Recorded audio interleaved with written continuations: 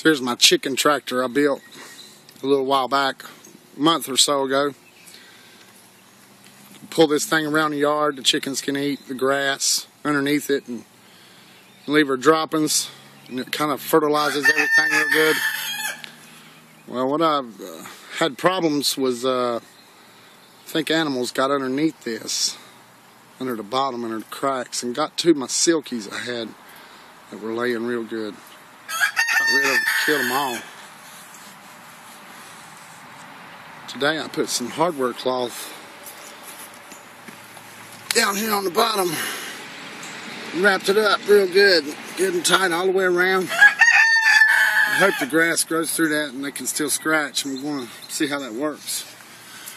I had some little babies I just incubated a few days ago, or a week, well, maybe a week and a half ago.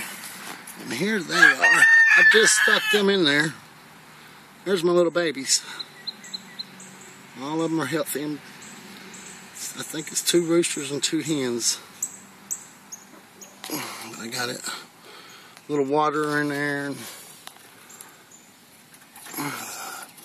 some food. And when I let them out down here, got them things low. Water and feeder are low to the ground. So they can get to them, I can raise them up as they grow. Got it locked up pretty good. Let's raise the lid like that.